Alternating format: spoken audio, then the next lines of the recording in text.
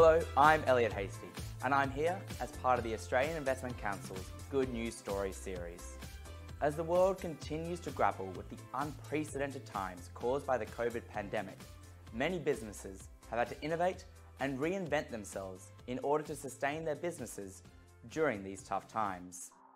This series by the Australian Investment Council focuses on the good news stories of how private capital-backed businesses have been able to reinvent themselves and in doing so have been able to support their employees as well as local and global communities.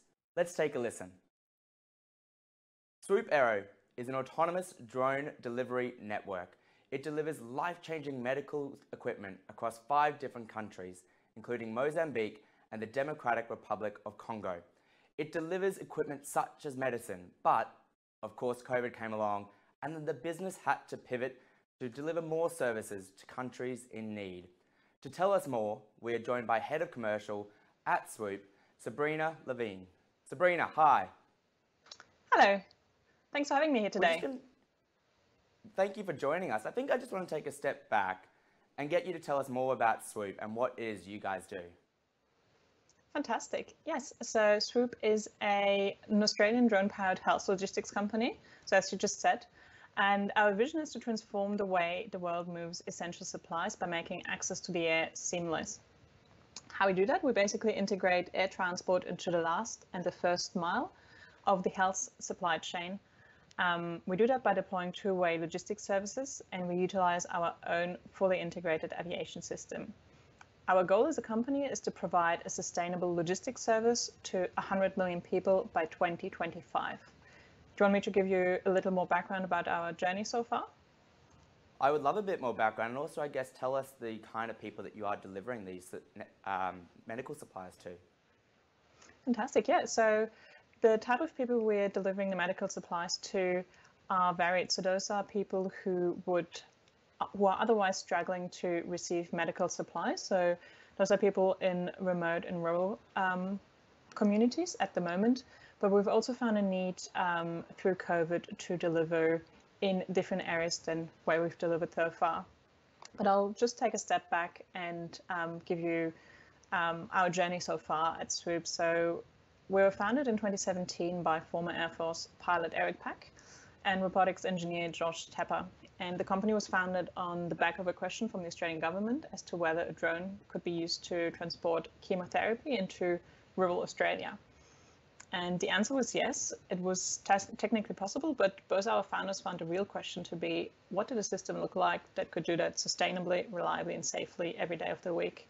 So both founders combined their experiences and transformed the Hercules aircraft into a 20-kilo 3D printed electric drone. And we also simplified all the systems and processes surrounding aviation, using software to build a full logistics system. And since then, and you've touched on that before, we've been awarded a number of contracts. We were awarded the first commercial contract for vaccine delivery by UNICEF and the Vanuatu government in 2018.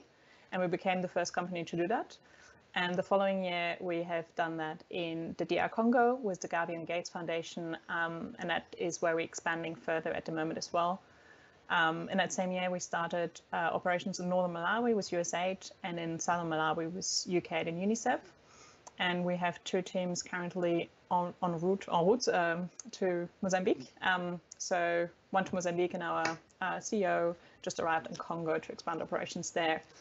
And I'm not sure what time it is. I think it's evening. So he would have finished meetings with the Ministry of Health in Congo today, which is really exciting.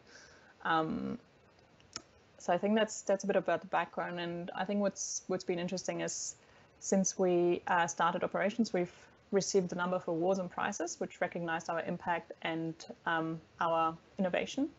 The first one was in 2018, and we received a New York Good Tech Award, and the latest one is announced this week, which is we've been recognized by the Australian Business Award as the winner in the category Product Innovation. I think that gives a bit of a roundup of the background at Swoop and where we've come from.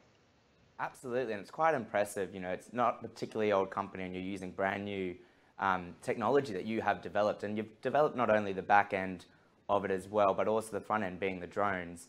But you organize all the logistics behind it as well, don't you?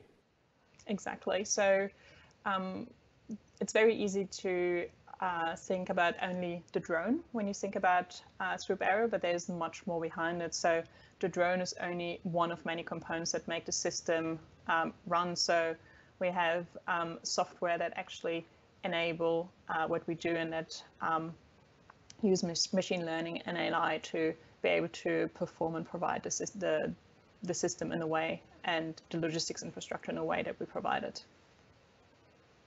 Now tell me, what sort of medical equipment were you supplying to these countries, to these areas prior, I guess, to 2020?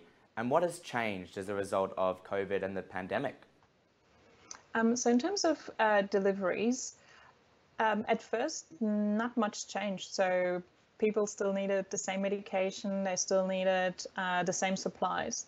What changed, however, and that's an example in Malawi, is that ground transport was heavily impacted. So in some areas we were not able to, or motorbikes or roads were not, cars were not able to go from A to B. So the community started to rely much more heavily on air transport.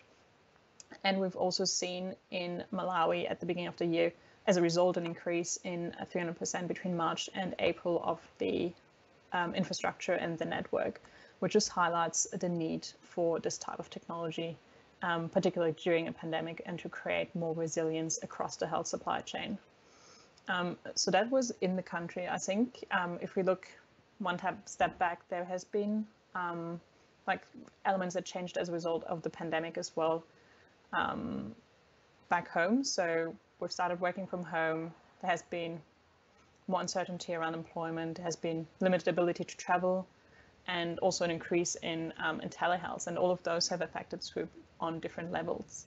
I'm not sure if I'm actually responding to your question, but I think those are elements that have played into how we have been running the business as well since March. So being a global business, the ability to travel probably represents one of the most, or the limited ability to travel, I should say, represents one of the most challenging parts of the pandemic for us. So we simultaneously saw an increase in demand and need for the infrastructure, while also being limited in our ability to fly to where those demands came from. So our brand promise normally is that we are able to get a service up and running in 72 hours. So that is because the aircraft is 3D printed. So I do that movement because that's a movement of the 3D printers, which is just bizarre. But that I'm doing it, sorry. So essentially the printed aircraft fits in a black box and it can be deployed rapidly to anywhere in the world. And that was only before the pandemic, but in March, the Australian government issued the global travel ban. And what that means for us is, as I just mentioned, our Australian team was not able to leave the Australian territory, which delayed some major operations that were supposed to start earlier this year. And for those members who were already overseas, who were in the middle of operations, we basically had to repatriate them as our global insurance policies were invalidated by the travel ban. But the very positive here is that we hire, or fortunately, is that we hire teams within communities where we operate. So if we go back to the example in Malawi, we operated already in March and we had recruited a team of 5 local team members. We're basically able to continue running the operations smoothly. So they continued transporting the same medications, but they saw an increase in the service, as I said before. So we delivered everything from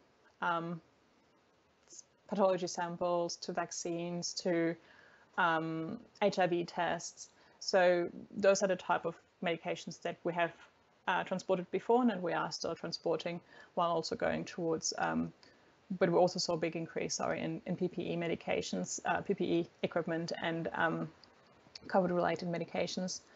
So another adventure I should probably highlight is we had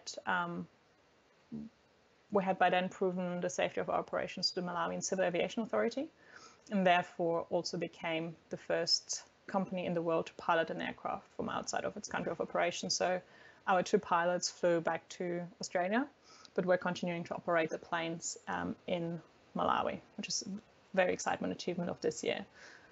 So that was one big change, is the limited ability to travel for us. And the second level on which we were impacted, which is one we could not necessarily predict in March, is that we've been experiencing difficulties in hiring new team members. So a large number of us have moved from Melbourne, either from overseas, as you may be able to hear, or interstate to become part of Swoop. And that is mainly because the skill sets we're recruiting for are quite specific.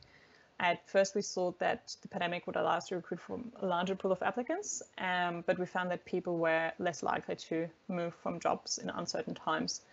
But we've seen that this is slowly relaxing, which is very exciting again. And I think the last point that I've touched on is like the international travel restrictions that were placed on Australia, and as a result, limited our ability to travel overseas, has basically meant that as a business we have also repositioned our focus on the impact and value that we can create and generate close to home, so in Australia. And many people don't necessarily realize that, but Australia faces the same kind of infrastructure and transportation issues that are experienced in low resource settings. For example, if you travel 100 kilometers out of a major city, the access to essential health supplies chain dramatically goes down. So it may take up to 8 hours to drive to nearest medical facility, which is not too dissimilar to what is experienced in some of the countries we're operating in. So for example, in DR Congo and Malawi. It sounds like Swoop's certainly done a lot of work and has actually been able to pivot quite successfully and create really good outcomes for the business. What are some of the outcomes that you'll be able to use from this experience moving forward? I think some of the outcomes that we will be able to continue using is that we've basically started to slowly pivot towards a more kind of like platform partnership model, which basically allows us to work with within countries and within regions where we would not normally create value and generate impact. And we basically provide our platform, so the hardware and the software components, to new type of partners.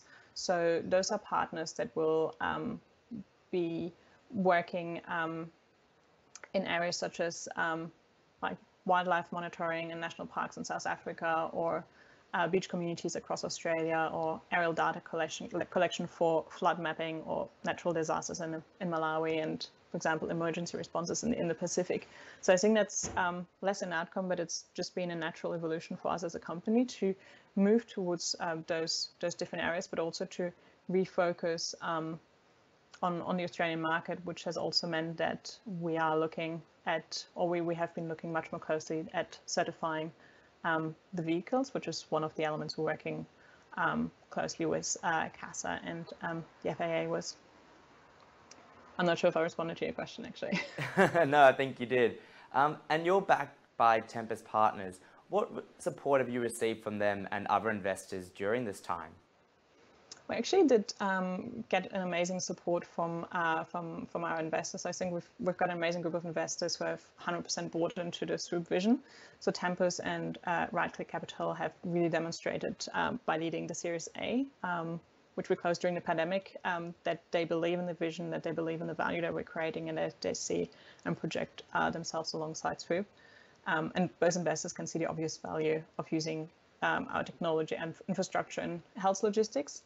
But besides supporting like the organization through the latest raise, our investors are also supporting the team on different levels. So they're meeting with the exec team on a weekly basis and provide guidance, expertise, advice.